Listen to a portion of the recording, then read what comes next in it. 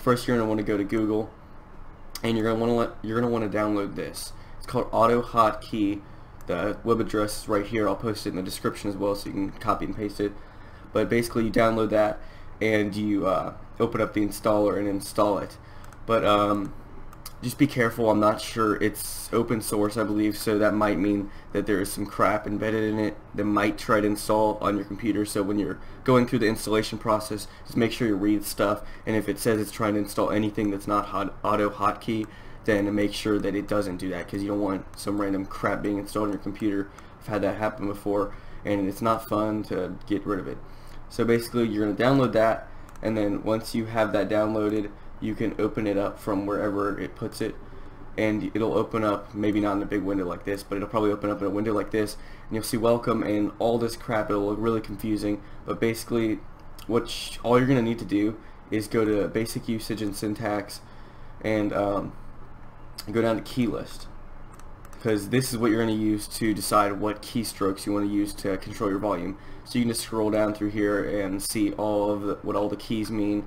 But if you want to make it just like mine, where you use your mouse to scroll, then you don't need to look at this list. What you need to do though is you need to open up your file explorer. I'm going to go down to downloads just so I can show you this stuff. You're going to right click and you're going to hit new, and then you're going to go over to Auto Hotkey Script. You're going to click on that, and I'm going to name mine Volume. You can name it whatever you want, doesn't really matter. But what you're going to do is you're going to right click it and you're going to hit Edit Script, and then you're going to see all this crap, right?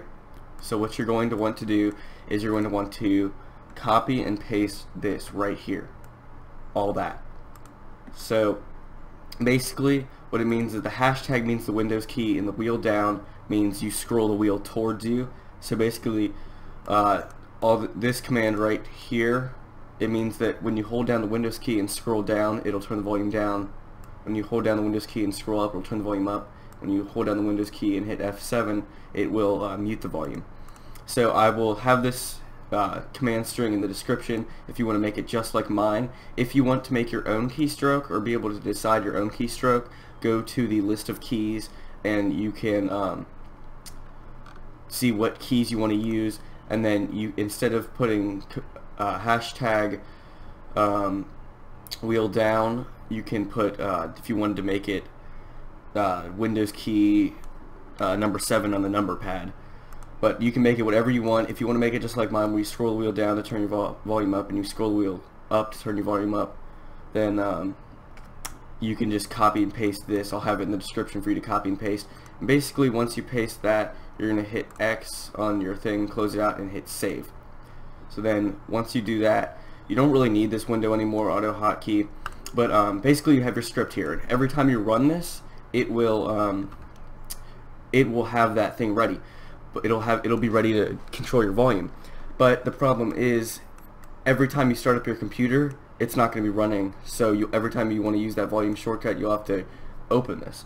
So what I'm going to do now is you're going to put that in your run folder. So every time you start up your computer, this script will be running.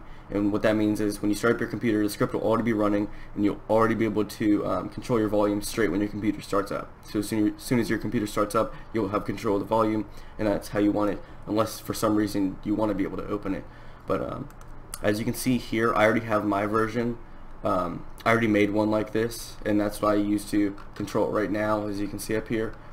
But I'm just going to show you where to put it. What you're going to want to hit is the Windows key and the R key, and then it's going to open up a window right here, and you're going to want to copy and paste this right here, shell : common space startup, and you're going to hit OK, and then it's going to open up this window here. And as you can see, I already have my volume toggle right here. So what you're going to do is you're going to take your script and just move it to here. There shouldn't be anything in here already. If there is, just ignore it and move this in here anyways. But once you move it in there, as soon as you start up your desktop, this program will always run, and you'll always have control of your volume as soon as you start up your computer. So I'm going to delete this one here since I already have my own script already ready. But that's about it. That's how you're able to control your volume in game and stuff. And that's how you control your volume without having to go to the stupid scroller, and if you don't have multimedia keys on your keyboard or headphones or wherever. So thank you guys for watching. If you liked this video or found it helpful, please leave a like. And if you want to see more videos like this, please subscribe to my channel. And I will continue to output work. And that's about it. Please like, comment, subscribe, and I will see you guys in the next video. Bye.